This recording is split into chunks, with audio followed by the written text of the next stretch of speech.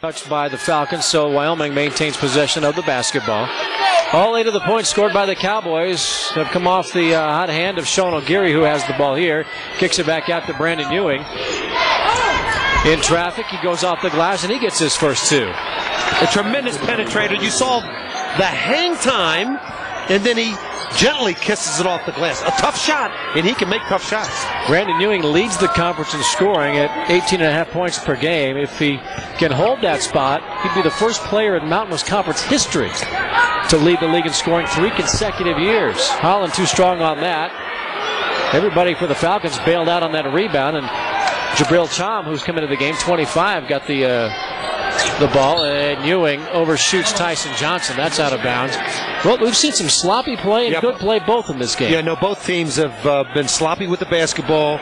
Unforced mistakes, unforced turnovers. Of course, it's a tennis term, and I know you love tennis, and you cover tennis very well for the Mountain, but that was an unforced error, and you can't afford those, particularly if you're on the road. Hinkey buries the 3. Andrew Hinkey, who averages 12 points per game to lead the Falcons, gets his first shot to fall. Outstanding standstill shooter, Bill, and if you're Wyoming, you have to make a player like Andrew put the ball on the floor. You can't let him just rise up and shoot it, because he'll knock it down most of the time. The Falcons have 2 of the top 3-point shooters in the conference, in Matt Holland and Andrew Hinkey, both shooting over 40%. And A.J. Davis is called for traveling as he makes his way to the basket. And Afam Mujeki checks back into the Wyoming lineup, and Davis will take a seat on the bench. That's the 4th turnover on the Cowboys in this half. And we're just 6 minutes in. And what we're seeing, as I mentioned, these are not turnovers because of pressure defense. These are bad decisions. Ewing throws 1 in the Section C. Then we had Davis with a turnover and a walk. There's 4 for Wyoming, and Air Force has 2.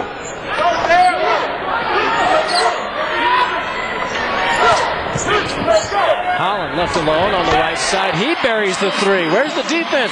Well, apparently they did not get the scout report, because you have to make Holland and Hinkey put the ball on the floor, because they'll knock down 3s if they're open, and that's what they've done the last couple of possessions.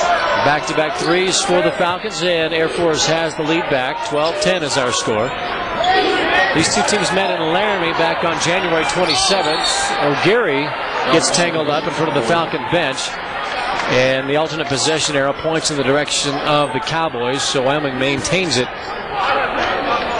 When you are defending, Bill, the spread offense, you have to keep your man in front of you. You can't give up the back door, so you have to have 1 eye on the ball, 1 eye on your man, but you cannot allow Air Force, if you're Wyoming, you can't allow them to shoot standstill 3-pointers, particularly 2 of the best 3-point shooters in the conference. So I'm sure Coach Schroyer will be upset. He won't be upset about that move by Tyson, the Maytag man, Johnson. Johnson with a strong move to the basket to tie it at 12. Tyson Johnson averages 14 points per game for the Cowboys. He ranks 11th in the conference in scoring. Wyoming has 4 of the top 12 scorers in the league. For the longest time, those 4 guys were in the top 10. Top of the key, Hinkey hits again.